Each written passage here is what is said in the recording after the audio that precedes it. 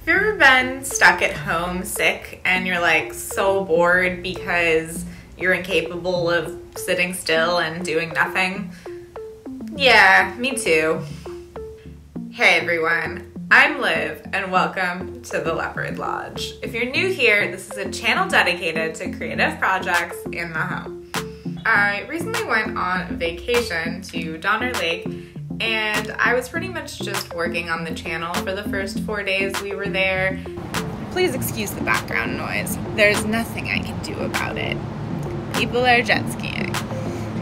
And I finally decided to take a day off, chill out, and then I proceeded to get really sick. So sick, in fact, that after I took a COVID test and waited 2 days to get the results, I actually went to the hospital because I was really concerned about my health. It turns out I had a thing called pericarditis that's super rare, and it was pretty scary.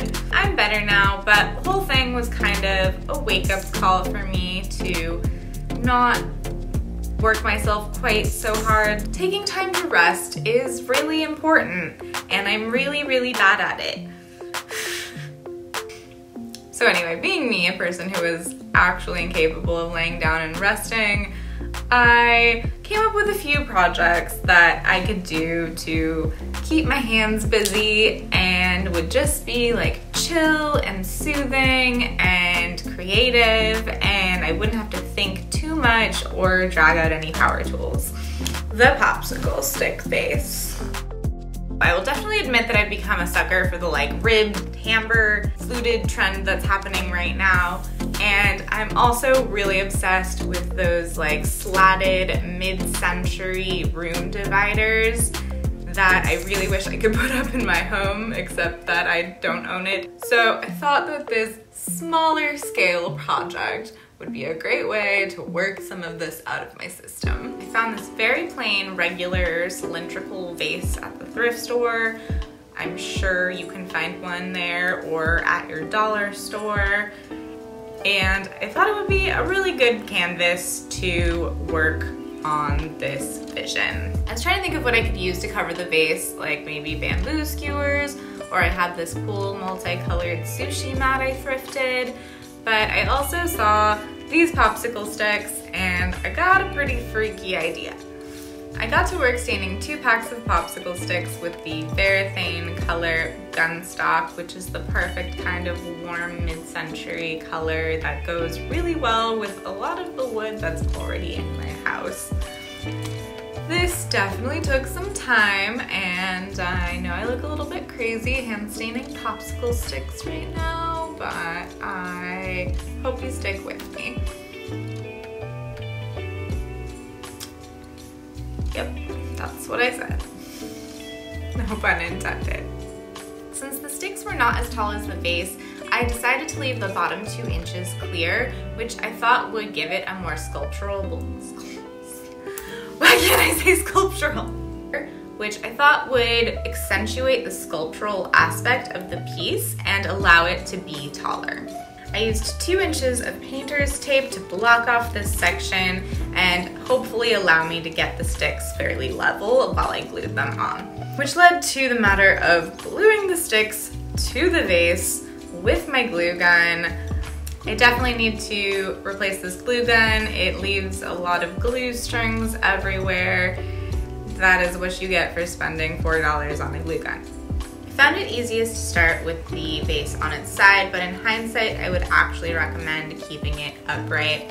The sticks started to lean a bit instead of going straight up and down.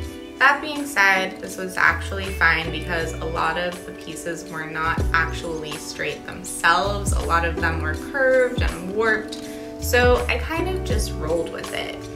This allowed the shape to become a bit more organic, which I think I actually preferred to everything being completely uniform. After I made it all the way around, I took off the tape and had to use a razor blade in a few sections to get it loose. I went in and filled any gaps that I felt were too big with additional popsicle sticks. Since this was a vase that would be coming into contact with water, I finished off the piece by giving it a coat of my handy waterproofing spray. And when it was dry, it was just a matter of grabbing some flowers from the garden. This next project, I'm honestly a little bit embarrassed to even call a project, but I think it can be very easily reproduced for whatever you find. I found this plate at the thrift store that I thought had a cool design on it, and this bowl that I thought had a cool texture on it. And all I did was flip this upside down and glue this plate on top. E6000. Let's do this. Ooh.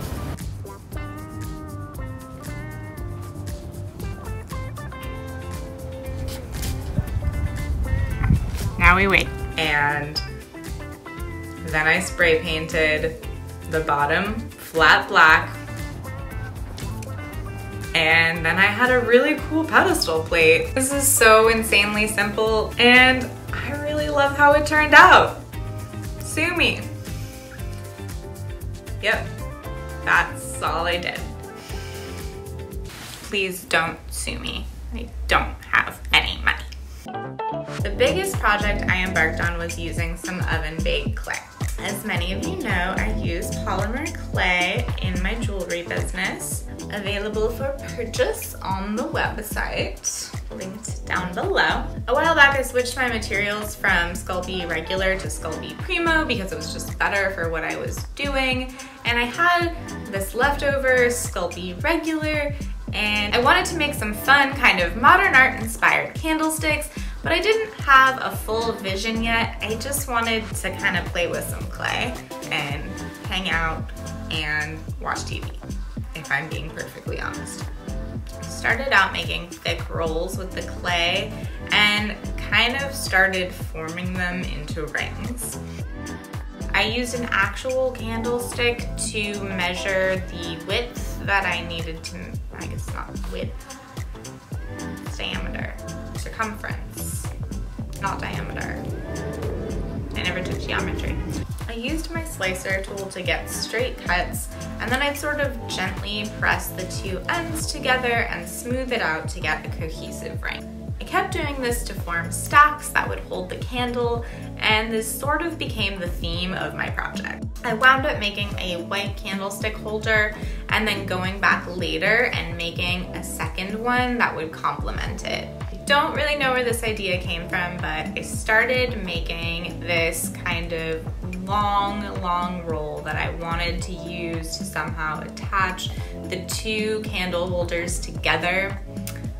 And then I kind of wound up making this weird snaky sculptural thing that I actually thought was pretty cool and kind of became the inspiration for the remainder of my projects.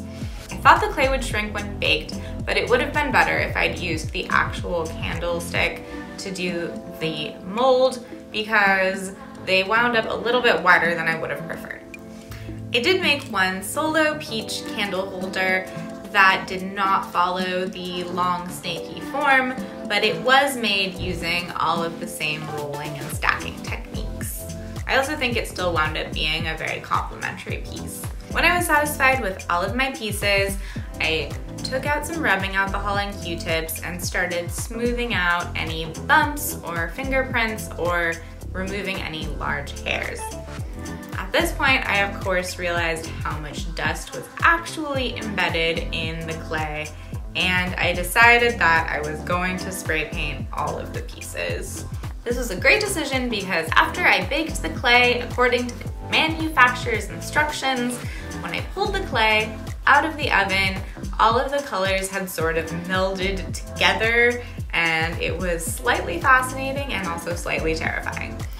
I painted the duo piece with cream spray paint, and the single piece and the trio with black. And then came the real fun part, splatter paint. Using some acrylic paint and a little bit of water to loosen it up, I went to town splatter painting. I did black speckling on the white piece and white speckling on the black piece. And that pretty much finished up the projects.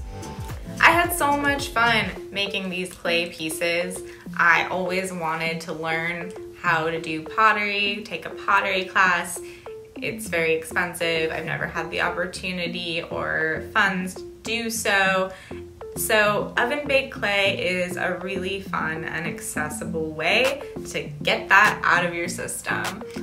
I definitely think we should support independent clay artists when we can, but sometimes you want to do it yourself, and that's what this channel is all about. Anyway, that's all, folks. I hope you're feeling inspired to recreate some of these projects or do something similar, and I hope you enjoyed having this relaxing sick day with me. I'll catch you in the next one. Bye.